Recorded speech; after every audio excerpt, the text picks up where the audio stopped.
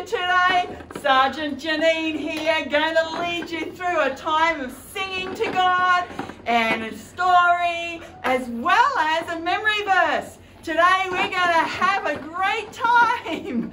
Woohoo! It's going to be a ball. Woohoo!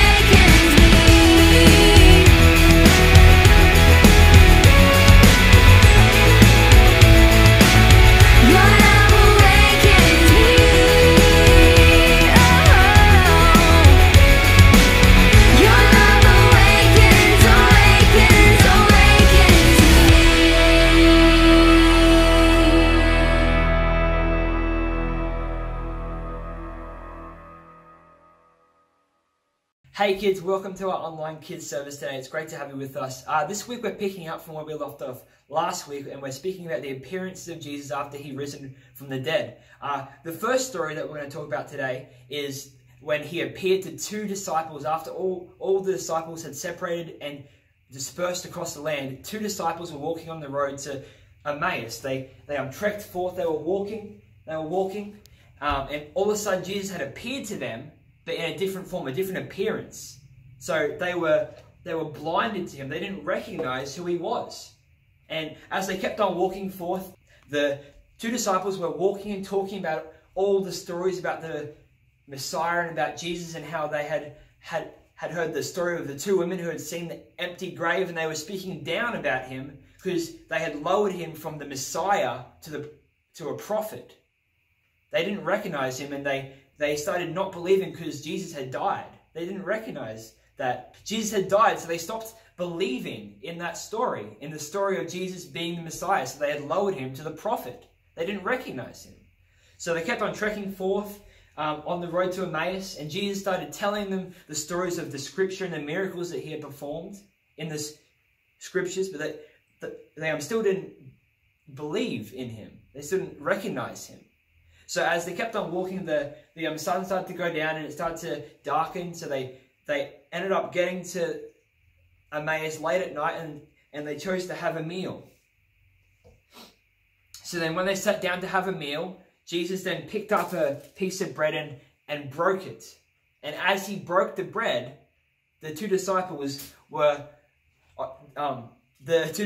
opened their eyes and realized that it was Jesus. They realized their eyes were open to the fact that they had been walking with Jesus this whole time, and they didn't recognize him.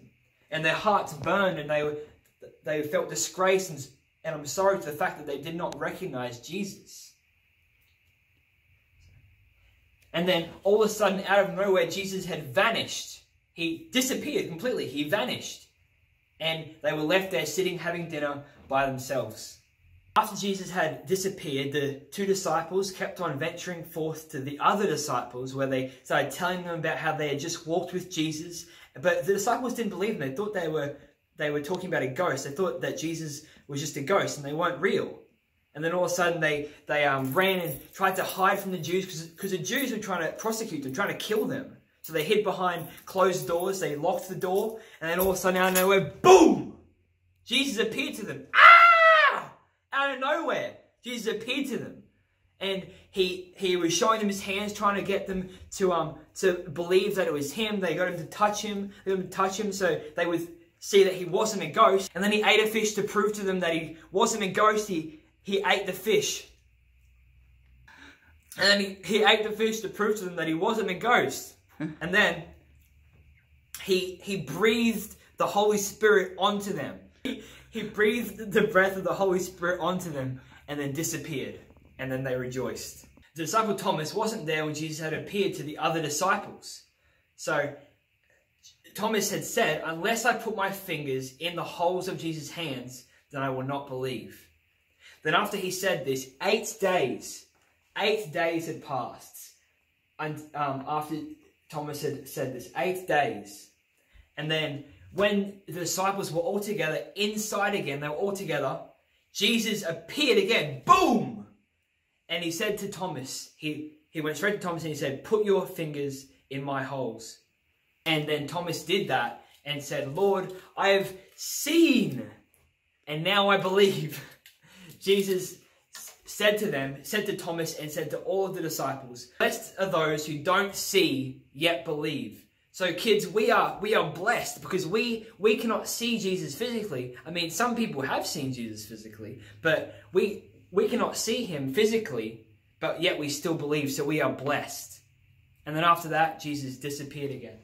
Once again, Jesus had appeared to all of the disciples up on a mountain, and he gave them the Great Commission. Now, Jesus said to them, he said, all authority is given to me. Go make disciples of all nations around the world. Everyone, all around the world, go make disciples of all nations. Baptizing them in the name of the Father, the Son, and the Holy Spirit. Teaching them that he is with us always. He who believes and is baptized is saved. And he who disbelieves, it will be condemned. These signs will follow.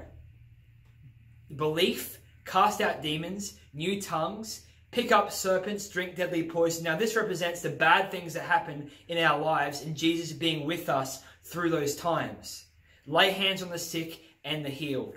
The next story we're going to be talking about is when Peter was with a small group of the disciples, and they all decided to go out fishing. So they all grabbed their fishing rods. They went out fishing on a boat. All night they were fishing. All night they were fishing. They were out trying to catch fish. They didn't catch anything the whole night. They didn't catch any fish at all. They didn't catch any fish at all. And then when the sun started to come up, it was morning. They saw a man out on the beach. They didn't recognize him. But that man was Jesus, but they still didn't recognize who that man was. And the man called out to them, Jesus called out to them and said, cast your net on the other side of the boat. So they did that, and they pulled it up, and it was full of fish, full of 153 fish. And they realized that is only an act of God. So Peter, realizing that it was Jesus on the shore that just yelled out to them, jumped out of the boat and started swimming to the shore to see Jesus and to talk to Jesus.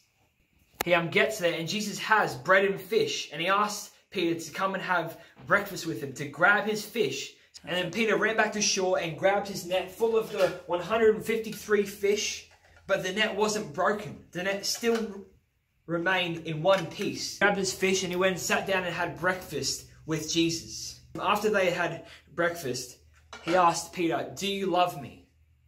3 times Jesus asked this. Do you love me?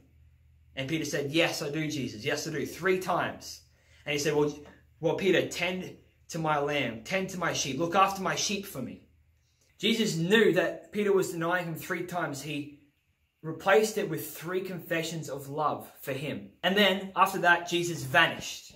After this, Jesus appeared for 40 days to over 500 people, sometimes one person, sometimes 500 people at the same time. So he was in multiple places, appearing to multiple people at the same time over this 40-day period after he appeared to Peter and had breakfast with Peter. Let's pray. Thank you, God, that you appeared and you showed yourself to us, that we can walk the earth and disciple to your people. In Jesus' name we pray. Amen. Hey kids, so as you can see, there's nothing on this piece of paper.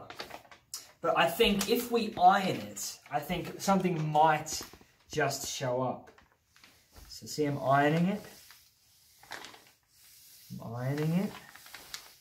I'm ironing it.